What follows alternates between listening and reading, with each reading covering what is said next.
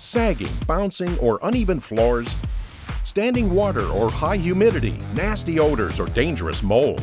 Crawl space problems don't get better with time, but they do get better when you call APS.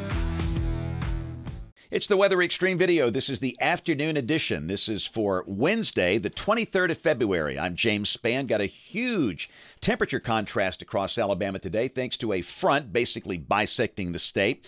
And very active weather continues for the next several days. A complex forecast. Let's talk about it. Here we go. This is the upper air look across the country today. Got a big trough in the west.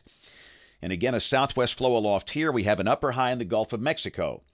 There's the visible satellite view. Northwest Alabama, cloudy. Parts of northeast Alabama, sunny. South Alabama, partially sunny. There's the radar. Got a few little showers over west Alabama, Tuscaloosa, Fayette, Lamar, Pickens counties. But most of the state dry. And that mess over Arkansas, much of that falling in the form of sleet this afternoon. And yeah, buddy, we've got a contrast. You've got Haleyville behind the front at 48. You've got the Shelby County Airport, 74. Pell City, 77 degrees. That's almost a 30-degree swing on either side of that front. And it's even more noticeable on the regional view. Memphis at 37 back in the cold air. Dothan at 81. And the front will pretty much become stationary tonight, then move northward tomorrow. So if you're colder today, you'll be warmer tomorrow. Here's a look at the watch warning map across the country. Winter storm warnings in effect. From North Texas, including Dallas-Fort Worth, through parts of Oklahoma, much of Arkansas, Missouri, and to parts of Illinois, western Kentucky, northwest Tennessee, as they've got an icy mess with a lot of freezing rain and icing problems over the next 24 hours. Major road problems and maybe some power outages there because of ice accumulation. Also, winter storm warnings back in the southwest states, Colorado, Utah, Arizona, New Mexico, and winter storm watches for parts of the northeast. So here's the severe weather outlook for the rest of today and tonight. No severe weather expected. Maybe some thunder for North Alabama at some point, but again, most locations will be dry tonight and tomorrow. And then tomorrow, a marginal risk just west of here, parts of Mississippi. There might be a storm there with a strong wind gust, no tornadoes expected. And then day 3, Friday, no thunderstorms across the country. Here's the precipitation, the QPF for the next 7 days. Heavier totals a bit north of here. For most of Alabama, rain amounts under 1 inch. In fact, down in southeast Alabama, hardly any rain at all for the next 7 days. So model fans, let's go. Here's the GFS. This is the 12Z run, valid tomorrow afternoon at 3. You can see troughing coming out of the Rockies into the Great Plains states. Down below that, an icy mess for parts of Arkansas, Missouri, and southern Illinois. But around here, it's going to be a mild day, dry mostly, just a small chance of a shower. A mix of sun and clouds with highs mid to upper 70s for the northern half of the state. And again, maybe some low 80s down in South Alabama, much like today. But Friday, the front comes back as a cold front. And that's going to bring rain in here Friday morning. It'll be well after midnight tomorrow night into Friday morning. This is 9 o'clock Friday. No thunder, no severe weather.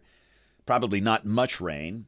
And once the front passes, we'll fall from the 60s into the 50s Friday afternoon. This is Friday at 3, and the rain is gone. Afternoon readings, most likely mid-50s, and maybe some clearing by mid to late afternoon Friday.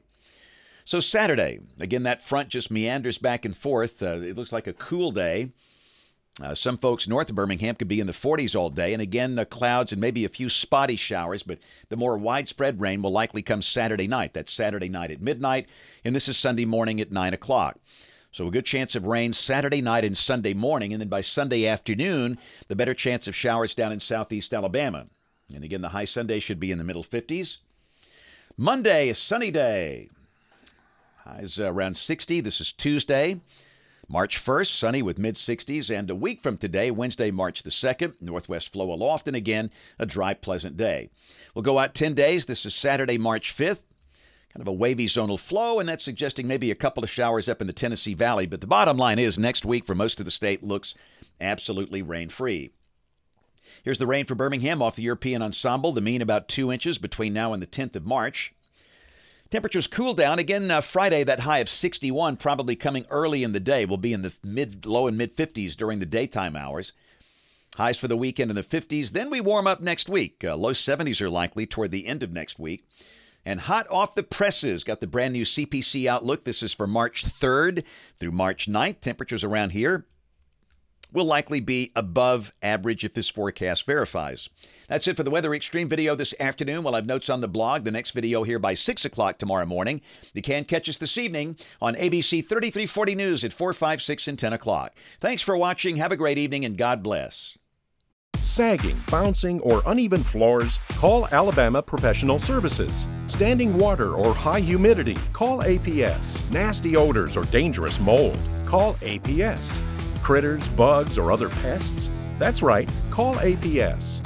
It's a fact. Crawl space problems don't get better with time, but they do get better when you call APS. Call Alabama Professional Services today.